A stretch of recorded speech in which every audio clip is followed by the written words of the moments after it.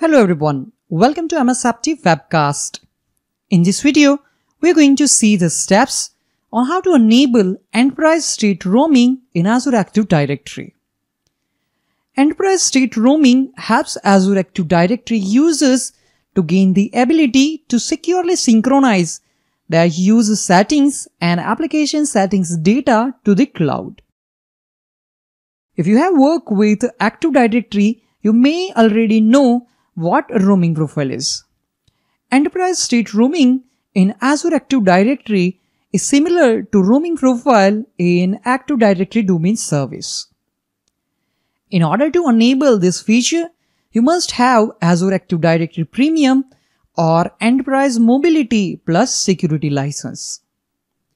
Let's check the benefits of Enterprise State Roaming. First, Enterprise State Roaming provides the same end-user experience across Windows devices. Second, it reduces the time needed for the end user to configure the new device. And third, settings sync between Windows devices and Azure are secured.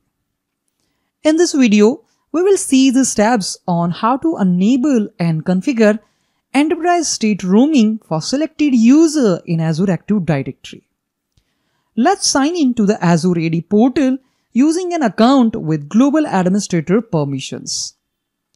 You can access Azure AD portal using the URL https://aad.portal.azure.com.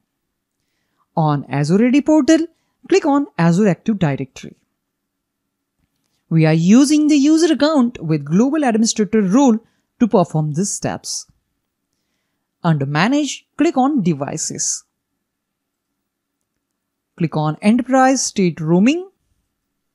Here we have option Name users may sync settings and app data across devices. By default, none option is selected. That means Enterprise State Roaming feature is currently not enabled in our Azure Active Directory tenant. To enable it, you can select All or Selected option. If you choose All option, Enterprise State Roaming feature is enabled for entire directory. If you choose Selected option, you will need to define the users. In this demo, I'm going to enable Enterprise State Roaming for our test user named TestUser1 to test this feature first. Choose Selected and click on No Member Selected link to select our user. Click on Add and from the list select our user TestUser1. Click on it and click on Select. Verify TestUser1 is selected. Click on OK. Once selection is made, click on Save. We can see the confirmation message, successfully updated Enterprise State Roaming settings. I think that was the message. Successfully updated Enterprise State Roaming settings. After the feature is enabled, we can review the sync status using Active Directory Admin Center. To do this, click on Users. Click on TestUser1. Under Manage, click on Devices. Click on View Devices, Syncing Settings and App Data link. In this list, it shows the devices that user logged in and the last sync time. But here we can see we have not seen any devices syncing settings or app data for this user message. So now let's go to our Windows 10 computer, which we have joined to our Azure Active Directory in the last video. And on this computer, we have signed in using the credential of TestUser1. Let me click on Settings. Let me show that this computer is part of our Azure Active Directory. Let's click on Accounts. Click on Access Work or School. Okay, we can confirm that this computer is connected to MS Active Webcast Azure Active Directory.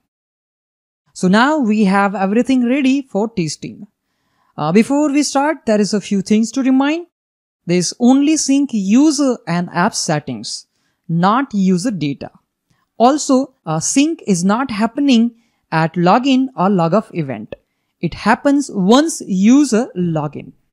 So let me close this, and here we have one image. I want to set this image as a desktop background. Okay, so we have set up this image as a wallpaper in this Windows 10 computer. Okay. If you do not see sync data right away after login, allow some time and keep eye on last sync time value. Apart from the wallpaper, let me open Microsoft Edge because we want to modify certain settings so which we can see on another computer.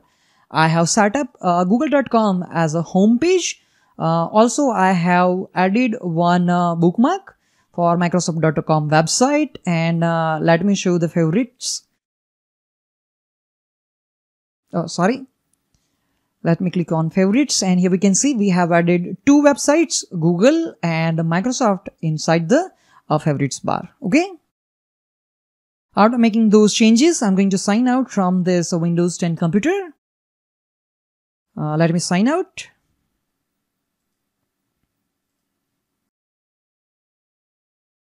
Okay. Let me again sign into this Windows 10 computer. Perfect. Again, I'm going to restart this Windows 10 computer because we want to see the sync data in Azure Active Directory Admin Center. I think some errors are there. Okay, let's go back to the Azure AD Admin Center. Let's click on Test User 1, click on Refresh, and let me refresh the entire web page and let's see what happens. Okay, we are on Test User 1's profile page. We are on devices. Let's click on view devices and syncing the settings and app data link. Still nothing's there.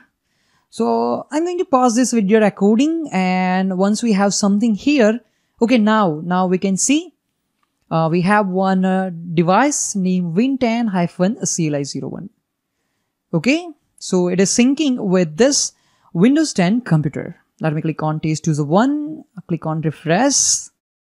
Okay, so we have successfully enabled enterprise state roaming in Azure Active Directory for our Test User 1, and we can see this Windows 10 computer is syncing settings and app data with Azure.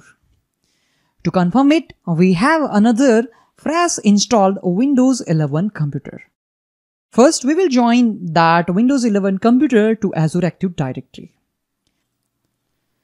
This is our fresh installed Windows 10 computer.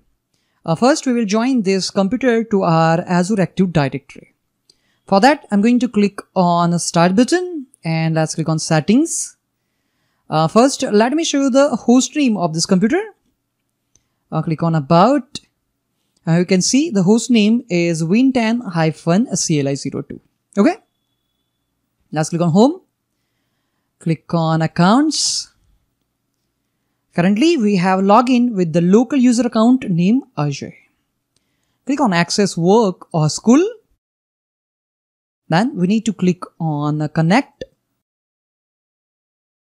Click on Join this device to Azure Active Directory. We'll be prompted to enter the Azure Active Directory user account credential. Again, I'll use Test User 1's credential, which is going to be user1 at msaptwebcaster.onmicrosoft.com. Click Next. Enter user password. Click on Sign In. Click on Join. All set. Click on Done. We can see this Windows 10 device is now connected to MSApti Webcast Azure Active Directory. Okay, now I'm going to close it. We also want to confirm that this device is part of the device list in Azure Active Directory. So let's go back to the Azure Active Directory Admin Center. I'm going to click on Refresh here. Now we can see we have two devices named Win10-CLI01, Win10-CLI02. Here we can see the version information. Join type is Azure Active Directory AD join. This is the timestamp when we have registered this device to our Azure Active Directory. Okay, let's go back to the newly joined Windows 10 computer, and from here I'm going to sign out from the local user account. Okay, let's sign out. And now let's sign in using this user1's user account. Click on other user. In this new computer, we expect to see the changes which we have made on our old computer.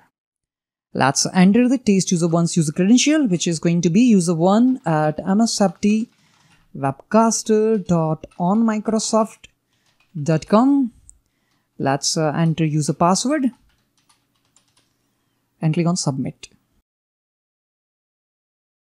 Okay, the user profile is going to be created on this Windows 10 computer because this is the first time we have login using that user account on this Windows 10 computer. Let me click on OK. Okay, we need to perform the multi-factor authentication. So let's verify our identity.